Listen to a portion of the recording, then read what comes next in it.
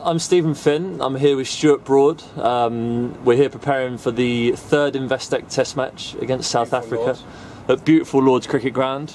We'll just have a quick pan in, pan out. You watch the boys back. Yeah, this is where we look from. You can see everything from here. Beautiful ground, obviously. It's a bit wrecked after the Olympics. You can see the mess that the Olympics have made of our hallowed turf, but we'll get on with it. We're looking forward to it, and I'm here to ask Stuart a few questions ahead of tomorrow's game. The first question that I've got here is from Alistair Riddle. And what's the favourite wicket you've ever taken? I think my favourite wicket I've ever taken, looking back, was probably at my home ground at Trent Bridge, on a hat-trick against India last year. As I was running in, I could feel like an amazing sense of atmosphere. Managed to sneak it through the gate, and it bowled Kumar. Poor bolt. And off I went, sort of doing a bit of a... Doing the aeroplanes. Bit of an aeroplane. I didn't really know what came over me there, but on a personal note, that was probably my favourite wicket, because getting a hat-trick in any cricket's a great feeling, but I think I was the 12th Englishman ever to do it, which is a nice feeling. Favourite wicket sort of team-wise was probably here at Lord's last year against India again. We had to bowl India out on the final day. We worked really hard to do it on quite a flat wicket, and I managed to pick up the number 11, the last wicket to win us the Test match to get us off to a good start in the series. And so the boys certainly were delighted with that one. Well bowled, Stu. The next one, a bit of a comical question. And as the interviewer, I hope you look nicely upon me in this question. This is from Dominic Kane, and you have to choose between having Swanee's teeth, Finn's nose, or Pryor's hair. Personally, I think the combination of the three would be a pretty ugly human being. But you know, considering I'm sitting here as your interviewer, what would you prefer? I think I'd go with Swanee's teeth, because... Fixable? Exactly. Bearing in mind we've not signed a contract here that it locks me into like a 2-year deal. True. I'd get them, win the prize money or whatever you're giving me for having them, and then just get them. And then get them done. Nip down Harley Street to a dentist clinic and get them done. And it's probably the cheapest. Like, I'd imagine a new rug or a nose job's quite expensive. Depends where you get your rug from, I think. And nose jobs, yeah, they're not cheap. I've looked into them. Don't worry. This is from Adam Davies. Who is the best fast bowler of all time, in your opinion? It's a very close mix between Glenn McGrath and Sean Pollock. Admired both of them as amazing cricketers. McGrath had an unbelievable record from what he did. He seemed to sort of be able to move it on every wicket, and I probably saw more of him with the Ashes battles against England. It always makes me a bit sad that I can never think of an English bowler I can name as one of my heroes. Angus Fraser? But like my growing up period was McGrath and Pollock, so I always look at them in great regard. The next question's from Lucy, and the question is, what would be the best thing about swapping bodies with Finney for 48 hours? Considering this isn't X-rated and we've got to keep it clean. I can't mention that. No, you can't. No, you can't mention that. You can't mention that. No, you got to mention something else. But what would be the best thing about swapping bodies with me for 48 hours? Well, we're not overly dissimilar. No, we're not. No, to be honest. Very true. You've probably got another inch on me in height. In height, okay, yep. So I'm sort of used to being my 6'6" frame, so if I see a door frame on my eye line, I know I can just give it a little nod underneath. I reckon that extra inch would be a bit of a nightmare. You've got to get the full-on duck on. I've been guilty when I've had a few to drink. I reckon if I had your body for a few days, I'd cut my head a few times. Yeah, definitely. So that would be the worst thing. The best thing... Come on, mate, it's not that bad. I reckon that extra inch could give you... Looking over crowds at concerts is always a bonus. But yeah, I mean, I'm pretty happy myself. It's not like you've ripped with a six-pack or got amazing packs. We don't know that yet. We don't know that. Well, I do. They can still develop. Don't worry. This is from Mahay Mobbin. What do you do to occupy yourself on a long flight? I'm a good sleeper on flights. Excellent sleeper. I don't mind a cheeky film to start. Maybe a little bit of Football Manager. Nice. Until the battery runs out. Who's your team on Football Manager? You're a Man City man, I can see it. You're a Man City man, aren't you? I started with Forest, but I need a budget. If I was a manager, I'd have to go to the board of directors and say, look lads, I need something to work with here, not 600 grand. So Man City just plough you 90 mil and it's a bit easier. But so I do like finding out the best players in the game and doing that. But then once I've been doing that for an hour or so, that's me to snooze. I can easily bang out 10 hours on a flight. Yeah, you're a good sleeper. You don't need a sleeping pill either, do you? No. That's exceptional work. The next one is from Kelly. And she wants to know who your favourite F1 driver is. Now, your association with Red Bull might mean that you're going to err towards the Red Bull drivers, I presume. I'm a Red Bull fan. And actually, probably the only Australian I support in sport is Mark Webber. Right. So I always want him to do well in the Grand Prix. English-wise, I think Jenson Button looks a really nice bloke. I like to see him do well. He's had a bit of a tough year with his car and stuff, but yeah, having been in the Red Bull paddock at the Grand Prix, which is an amazing experience, I think I always like to see Mark Webber do well. Okay, this is from Prakash Galani.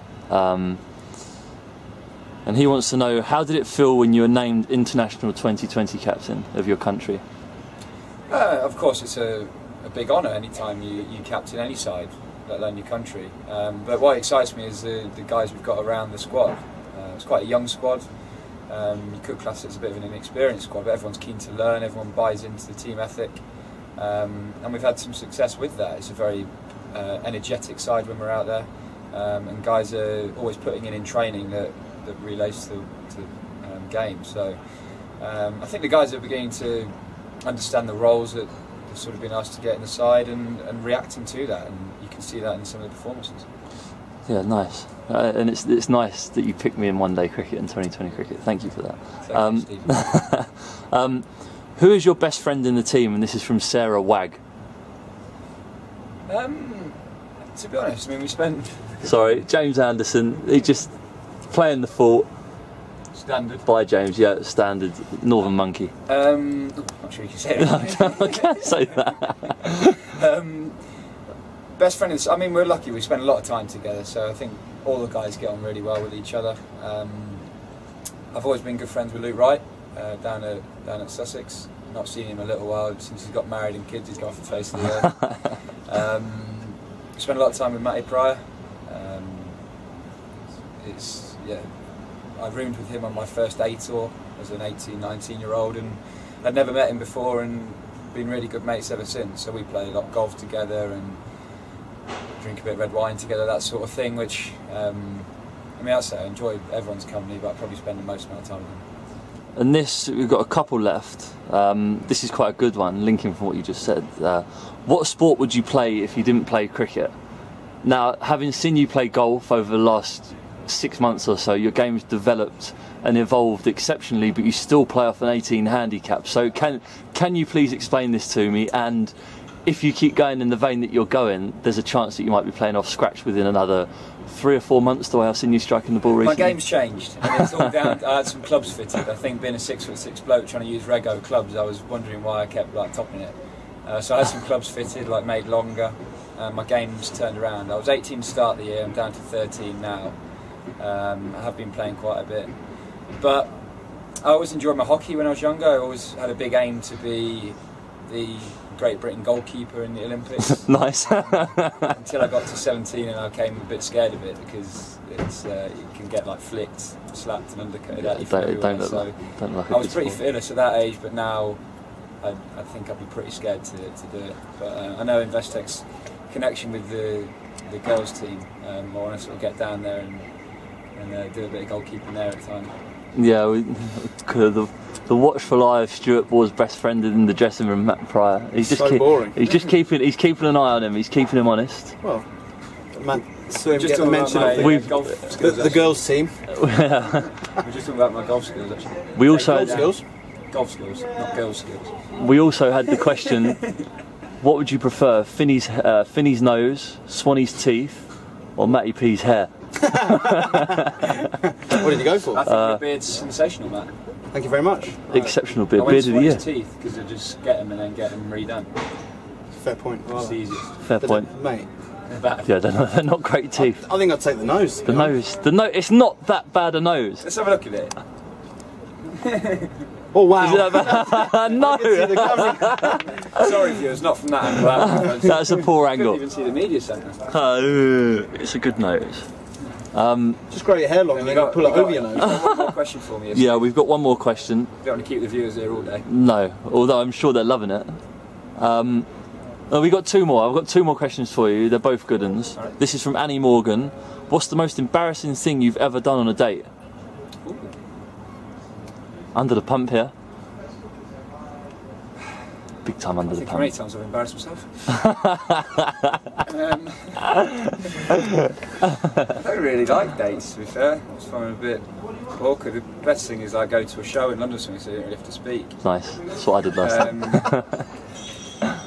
Yeah, I'm not a big dinner date person, just because. Poor chat. Chat's average. You need a bit of rosé. You need to go somewhere where you can just use your palate. Yeah, so I haven't really done anything too embarrassing. I've not crashed my car picking him up or sworn at the father or anything like that. No, those would be pretty bad. What's the most embarrassing thing you've ever done on a date? What is the most embarrassing thing I've ever done on a date? I've done plenty. I've done plenty of embarrassing things. Just stupid things like tripping over. Actually stacking it to the floor? Yeah, like stacking it up a set of stairs to the floor. That's quite embarrassing.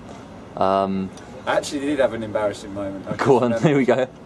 On a date in Leeds, bad start.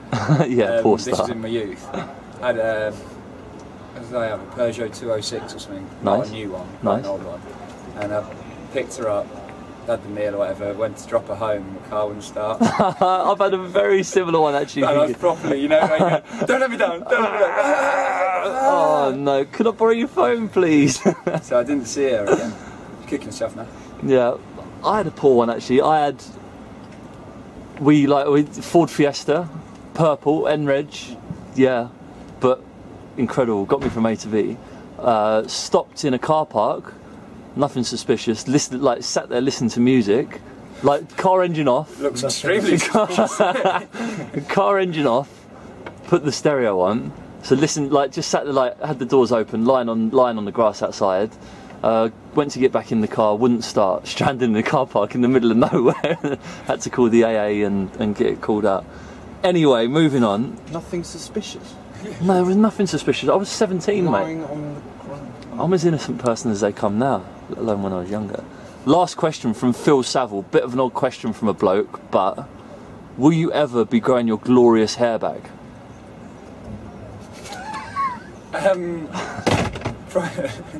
Didn't impress me. No, that's not impressed Matt Pryor. To be honest, when I look back at pictures of me with longer hair, it makes me cringe a little bit. But I'm a never say never guy. It was beautiful. But then even Steve, you look at pictures of when you had it was a howler. Oh my God, Mate, mine was a howler. Mine was a mop. I've got pictures when I was bowling with my hair up here, stood on its end. Can't get away with that. And it's just a lot easier to deal with, coming to training in the morning. Hard work, having to shampoo and condition every day. See, I never got that. I never understood what was involved with all that. I just sort of hacked around, and it was a phase that I went through. The highlights were exceptional. The blonde highlights. It was blonde, wasn't it? It was very blonde. I mean, I'm quite fortunate. I go very blonde in the sunshine. If I go away for a winter, my hair's bleach blonde.